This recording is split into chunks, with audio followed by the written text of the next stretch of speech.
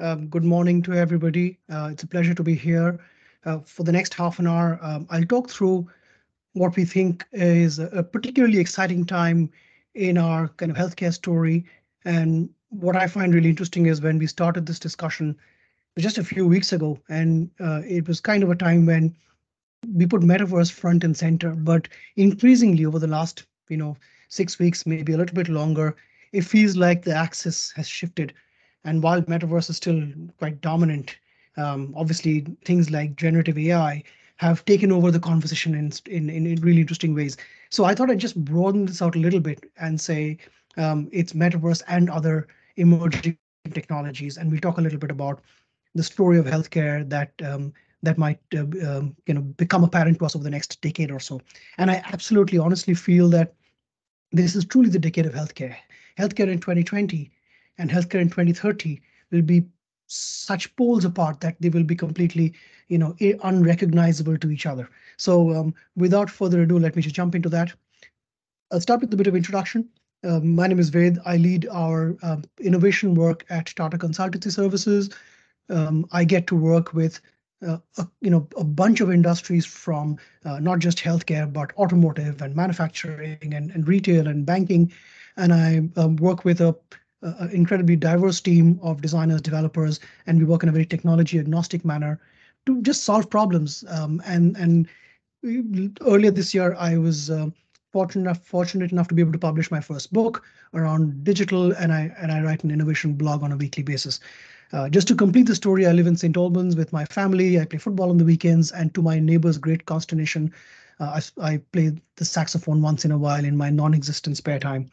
But more importantly, my day job, which I absolutely love, is also involves setting up our Spaceport Labs, which is a space we are constructing in London to host our clients and to really drive innovation conversations forward. And we think this happens best in a way that is truly ecosystem oriented, which means it's not industry specific. Increasingly in the kind of problem spaces, especially things like healthcare, we see the confluence of multiple industries having a massive impact. So with that, let me just jump in. And what I'd like to do first is to step back into time a little bit, because I think it's really important to kind of paint a story of how we got to this point. And I'm going to take you back a few years, probably before any of our times, specifically about 13,000 years ago. And I think what I particularly want to highlight is the journey that we've made specifically in healthcare. And so if you go back all that while, what you'll see is that the world was very different. And when we're talking about a time when human beings were essentially roaming tribes, right? And the anthropologist Margaret Mead says that the first sign of civilization was actually the discovery of a femur bone that had healed, and that this meant that somebody had been cared for instead of just being left to die when such an injury occurred. And so the birth of civilization is kind of the birth of healthcare as well. But from that point on, and for the longest time in that history, I think we lived as great believers in the fact that health was something that was decided by gods and all kinds of external things that we just didn't understand, and largely occult religious versions of healthcare, often influenced by witch doctors and god men or god women, and that's how for the longest time health was addressed, until we got to about 400 BC when Hippocrates arrived on the scene, and he kind of obviously reshaped how we think about health, and he brought in rational thinking into healthcare for the first time ever. And at that point, the story changes to cause and effect. But we lived with the cause and effect version for about another 300 years, and we then see the arrival of Galen. And Galen is a kind of a scientist who, for the first time, looks at the what happens inside the body. And up to that point, even for the Greeks, dissection and cutting people open was considered, anathema. It was not accepted. But Galen went on to create these kind of drawings of what might be happening inside the body. He also conducted lots of experiments on animals. He was the first person who postulated that the heart had 4 chambers. But he also had a lot of contrary beliefs that we would find strange today. He was among the first to postulate that we are ultimately driven by four humors, that our body is driven by these aqueous humor, vitreous humor, and depending on what kind of humor dominates, you are that kind of personality. So if your bile dominates, then you're a very bitter person, and so on and so forth. Um, but Galen's world then, led to, we're talking at this time about the Dark Ages, lots of conquest and empire building, but not much by way of science until you get to the Renaissance and the Enlightenment, and then you get people like Paracelsus. And Paracelsus is really important because he brings chemistry into healthcare, and he's the first person who starts to look at what the sum of the salts and the compounds might be that are driving our bodies and behaviors. He's among the first people to also coin the word zinc, and there are other elements that he has named. So you now have kind of from clinical biology into the stepping into chemistry, and then a few years later you get Pasteur, who comes up with the idea of germs. And what's interesting is that each of these discoveries sometimes is accompanied by the underlying capabilities. For example, the evolution of microscopes that allow us to actually view germs for the first time. So we now are into the world of microbes. And then you get to Röntgen and physics, and now we're able to see the construction of the body. We're able to see breaks in bones. We're able to see through the physics of the human body. And now we've gone from biology to chemistry to physics, and all the way through to Watson and Crick on the back of work done on crystallography by Rosalind Franklin, into the world of information. And this is really fundamental because the world we live in today is this informational view of healthcare. And this has led us to a point where we are today on the cusp of these amazing things where we are starting to look at ectopic organs, or artificial organs that can replace your natural ones. You're looking at the fusion of man and machine in interesting and sometimes worrying ways. But who knows? We are on the verge of creating cyborgs, and so this is where we've reached at in this story of healthcare to this point. And if you look at this timeline, it's quite a long timeline, and it's obviously not drawn to scale. But what's interesting is the pace of change you'll see has started picking up in the context of this broader timeline. But even there, it's not that long ago, give or take 150 years, that we sincerely believed that the right way to cure diseases was to bloodlet, and the bloodletting was done by sticking leeches on your body and letting them suck the blood out. So that's it wasn't that far back. And the other thing that I think is fascinating is the story of people like Semmelweis, and there's now a play about him on West End. So if you know the story, he was the first person who said we should be washing our hands between operations, and dramatically reduced the mortality rate in a hospital in Vienna. But then he was laughed out of his job and had a very unfortunate end because no one believed him. And it's a reminder that change isn't easy. Despite all the technology advances, the things that stand out to me in the story are, number one, that at every stage we have been dramatically wrong about how we think the world operates, how we think healthcare works, how we think the human body operates. But on the plus side, we've also been able to, doctors through the ages have done their best to treat and cure patients. And this is both sides of the idea of scientific thinking, that we act on available information, we don't get paralyzed, but also we have this model of strong opinions loosely held, which means we believe strongly enough to act on it, but we're willing to change our position when faced with new data. And that is particularly interesting as we step forward into a world where increasingly the kind of data we're getting might challenge a lot of our deeply held beliefs. So this world we're in today, which is the datafication, and I use the word because the first industrial revolution is said to have been all about motorizing and electrification, and now really what we're doing across the world is we're datafying the world, and healthcare is being datafied in a number of ways, and now we're stepping into the future. And I'd like to present to you the simple structure of how we think this is happening, which is we're getting new data, we are being able to capture it better, we are doing it at lower cost, and once we are able to do all of that, on the right hand side we can visualize better, we can process better, we can predict better. And on the right side, I think these are almost superpowers that we just didn't have before. So examples of that, just to walk through a few. The idea of new data, might seem strange in 2,000 years after Hippocrates and so on, but in the world today, for example, if we look at what's happening in gut bacteria, The idea that a huge amount of our health information at an individual personalized level is actually captured in our gut bacteria, and now we can mine that information is reasonably recent. And the power of that is immense. One of our colleagues in TCS, Dr. Sharmila Mande, has a paper that has been peer reviewed and published in Nature magazine, which for the first time is able to predict preterm births for pregnant women in the first trimester. This is the world first, and this data comes from analyzing gut bacteria. And every other day, you see kind of stories about how the gut bacteria is being used to, create new insights into individual health patterns. So that's just one example of the different kinds of new data we're talking about. The next thing is our ability to capture data better. And I'll use an example here of this company I met recently, which is called Head Technologies.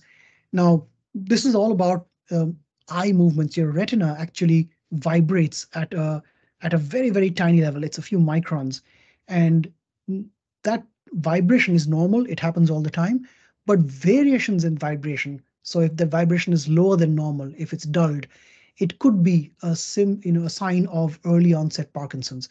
Now, doctors have kind of known this, but it was really hard to actually measure this because of the size of the vibration being so small, because it's in the eye and it's hard to capture. And so it was particularly invasive. You had to put people under anesthesia and actually put something on the eyeball to track it. With this device that you see in this picture, you can actually do it in seconds. You can just point the gun, it just bounces a ray off your eyeball. You barely feel anything.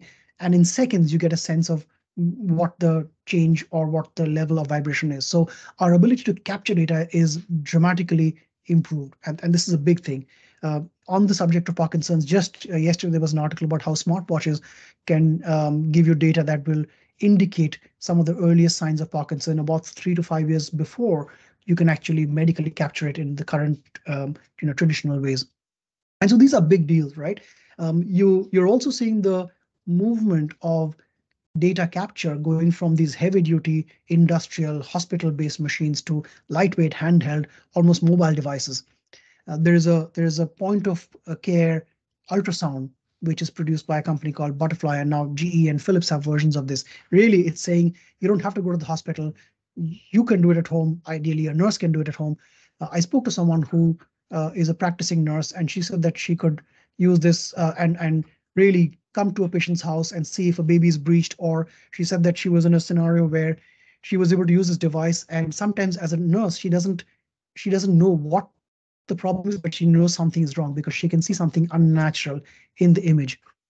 Um, and there are plenty of examples like this. I know a company that does a mobile phone based consumer grade ECG device. So you strap something on and it'll give you your heart pattern. Now, this is not currently not clinical, but it's very popular amongst runners, for example, because it'll tell you if there's a problem, it picks up, and then you can take it to the doctor and have that investigated.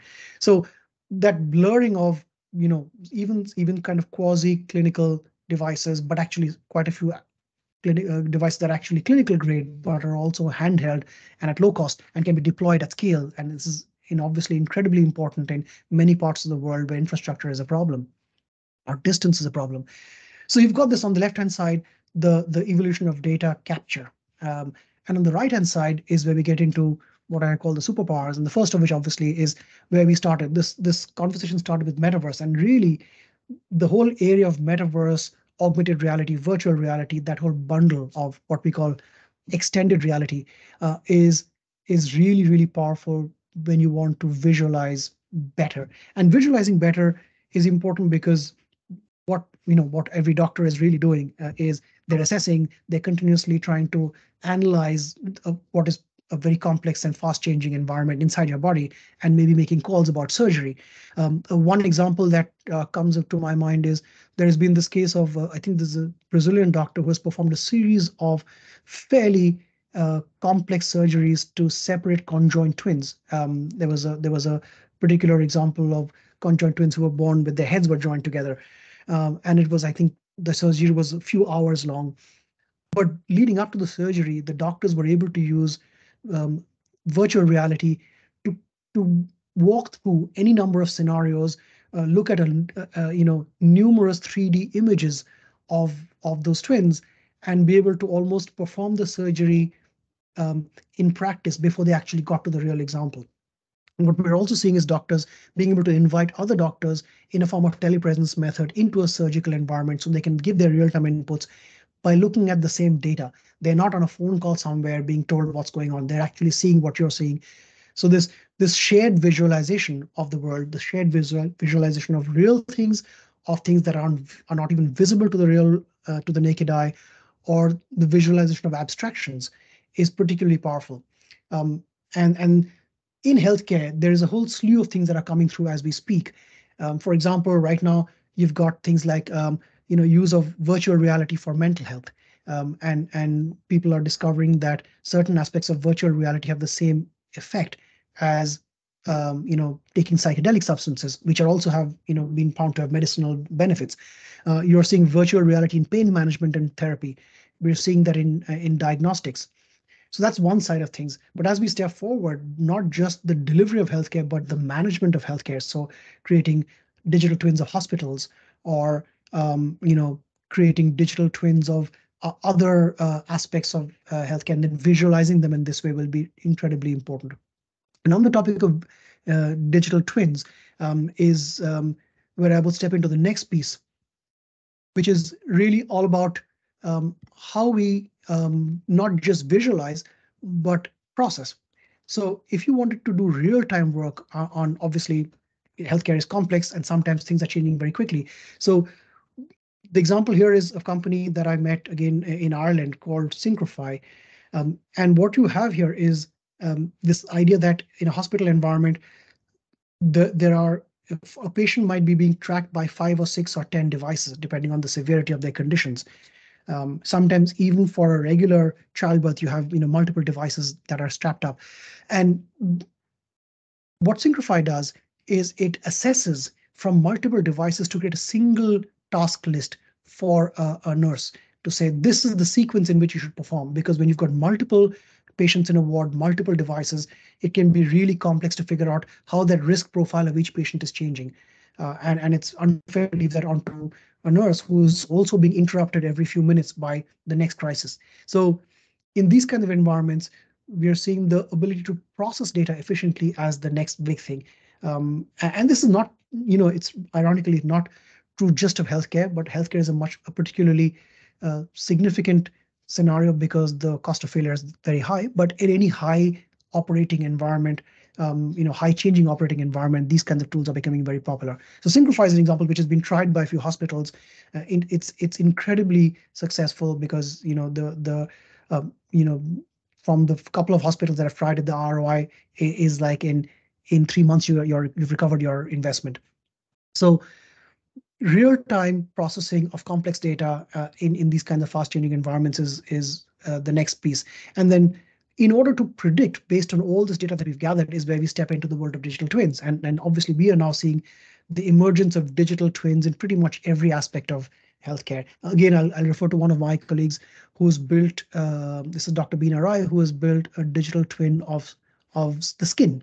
And what that does is it allows us to model an individual skin so that maybe you can customize both medicine as well as cosmetics to a particular skin type. So it would act faster on your skin. At initially on your type of skin, but ultimately it is designed for specifically your skin, so that if it's an ointment that is being designed with nanotechnologies, it can be faster acting or more efficient in the way it acts on you. So if you look at this model, I've just tried to summarize everything that's going on in a single picture, but it's hugely unfair to the vast range of changes that are going on as we speak, because each of these is actually exploding as we speak. And I'll just talk through maybe 2 or 3 examples of how we see that happening. So the first of them is an example I've picked up from Galvani, which is a it's a joint venture between a Google company, an Alphabet company, technically, and GSK. And what I find really exciting about Galvani is that it takes a completely different view of how we treat illnesses, specifically long-term conditions, because going back to our timeline, even now the bulk of medicine is essentially biochemical. We test chemicals, we formulate drugs, and we try and minimize the side effects because they will go into your bloodstream and they will actually reach all parts of your body, but we will minimize the side effects so we can focus on the thing that it is trying to fix. Galvani takes a completely different approach, and it takes a bioelectronic approach. And basically, it says we try and address the signaling system between your brain and your organ. So if it's a diabetes scenario, then the what it tries to do is it stimulates your pancreas by kind of tracking the pancreas performance, and then it mimics your brain signal to the pancreas, and it gives it a bit of a nudge to produce more insulin. So it is trying to kind of augment the, again, going back to our point on information, it is actually addressing the information system of the body and the signaling system through which your body might perform better and kind of self treat its malfunctioning when it's a long-term condition like diabetes. Of course, each of these will bring new challenges. What if this is hacked, or what are some of the challenges? But progress, as they say, is just having better problems to solve. So we'll be here debating some of these things, and I'm sure there'll be other ethical aspects of a lot of these new ways of treating things. But I think from a scientific perspective, this is really, really interesting. The next example I wanted to share with you is, of course, where we can step into genomics. We are now, thanks to companies like OpenAI, DeepMind, and others, we're able to predict the behavior of individual genes and the way proteins fold, and the way genes behave, and that leads us to the ability to solve diseases that simply were beyond reach of medicine, such as cancer and many others that are being addressed now at a genetic level. This also will have its own ethical challenges, because the next step for this, of course, is to say, can we remove that gene from the family tree? So can I when my children are born, can I genetically remove that particular strand of DNA? And this has been done in China, as you know. So leading to a lot of questions about what is the ethicality of this. But again, the fact that we can do this means that the future potentially is very bright in terms of being able to address some of the problems that we are currently unable to.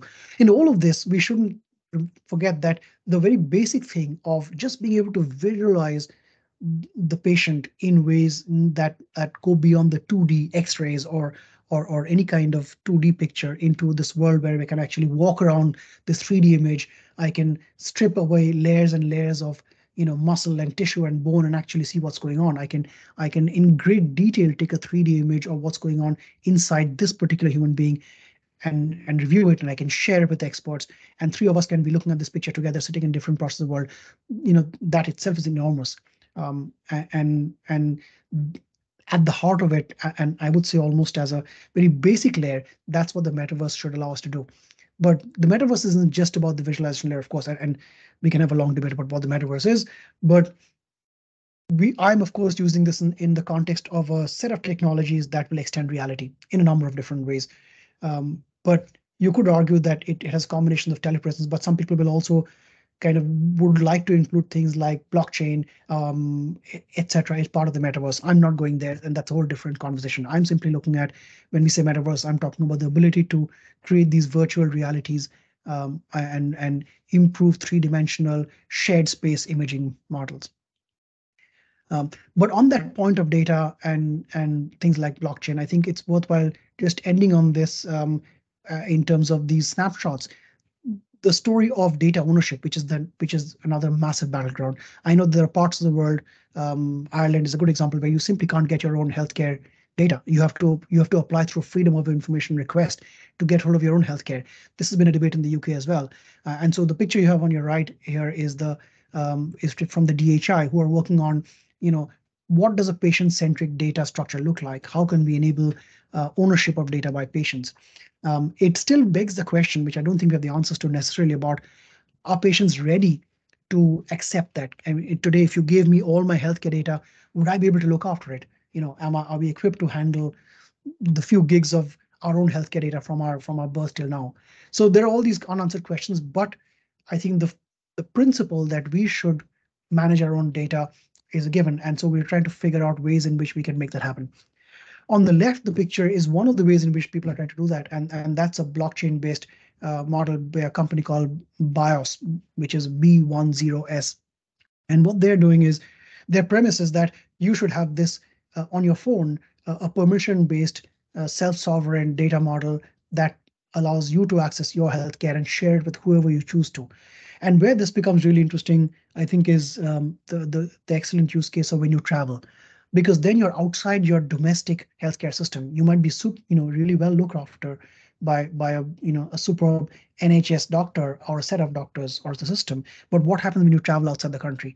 And if you fall sick, then how is your data going to be accessed?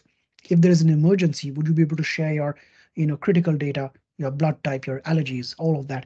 So this is the model that these guys are trying to look at, where on a permission basis, you could say for the next 24 hours, I will share my data with this hospital or anyone in this region, and that allows, in the case of an accident, for you to be looked after and cared for without having to guesswork around what might be a blood type or et cetera, et cetera. So these kinds of things are really important as they're evolving. But I think this core construct of data ownership is going to be one of the biggest battlegrounds in this space for a while. And just to end with, I will give you a picture of where we think some of the challenges are. Right, there is a um, huge problem of change. We talked about Semmelweis, but reality is that today healthcare is a particularly complex, multi-stakeholder environment. And some of my colleagues, I was speaking to Jeanette Hughes from the DHI in Scotland, and they've published some work which says sometimes change can take, I think that figure was 17 years to play through a system. So change in healthcare is not easy. There are too many stakeholders. It's a complex system. Hospitals are still very dangerous environments. People die in hospitals because of what they pick up in the hospital. So we're still working on how to make hospitals safer. We know that there is still a huge resource imbalance. We still have issues around resource allocation and basic pay issues, and we have strikes by doctors. We are still hit by black swan events, and we're all very familiar with this. And I love this, that recently, I think I heard the former Surgeon General of the US talk about this, that even today, healthcare is still seen as a very reactive system. We go to the doctor when we fall sick. And he said this is the equivalent of us navigating a dark road by just bumping into things and then discovering we have a problem. Whereas really it should be significantly more predictive. And the point has been made in multiple horizons and multiple forums that we today have more sensors, and we look after our cars much more diligently than we look after our bodies. Ironically, even though most parts in the car and the car itself is replaceable and our body is not, nonetheless, we treat our bodies very badly compared to a lot of our other possessions in the way we try and predict problems and we solve them before they occur. And so the picture of healthcare that we're also seeing emerge is that healthcare is not about absence of illness. There's a general wellness, and the number of factors that go into that general wellness are many. There are social, economic factors. We know that life expectancy varies dramatically by education, for example. So this is a very complex set of challenges we're going to have to live with. And just to highlight that metaverse, although it'll make a big difference, is only a part of the solution. Our team has been working on a specific problem of aging, and we think this is a interesting one because this is where everything we've spoken about comes together. And so, it is that kind of focal point of all the problems we've spoken about, because the bulk of your healthcare challenges will be faced in the last 20 years of your life. The bulk of healthcare costs will occur in the last 10% of your life. So everything we've spoken about is relevant to the problem of healthy aging. It's also not just a healthcare problem, it's a massive financial problem, because as countries age, we're seeing a shift in productivity, in shift in the overall economic performance of societies and countries because of the balance between working age and non-working age people and how we're going to manage that. We are seeing the emergence of smart homes in communities becoming incredibly important at actually solving this problem, because in many parts of Europe, we're simply lacking the resources to look after the number of older people, especially those living alone. And so connecting up homes, connecting up societies, and going back to the point of data and how we use that to solve for this is going to be really important. And lastly, it is a wicked problem. It will take multiple stakeholders. We know that, for example, in the UK, you've got social care and healthcare, and it's only now that these integrated care boards in the NHS are starting to pull those together and create common views of that. We still don't have care records. We have health records being implemented in some areas, but care records are a thing of the future. But today, if you are elderly and living alone, and if you decide to shift home, a lot of your care information is lost because there is no digital record of that. So hopefully at some point of time, you'll also get a care record, which will be a backbone for all the care that is being provided, so that your health and your wellness would be captured in a single span, and hopefully that's when a lot of this will come to life and fruition. I'm going to stop there, because we could keep talking. I hope I've given you a glimpse of both the technology aspects of it, but also some of the systemic changes and a couple of areas where this really the rubber meets the road, so to say. And I'd be happy to take any questions, but at this point of time, I'm going to stop and hand back to Jim.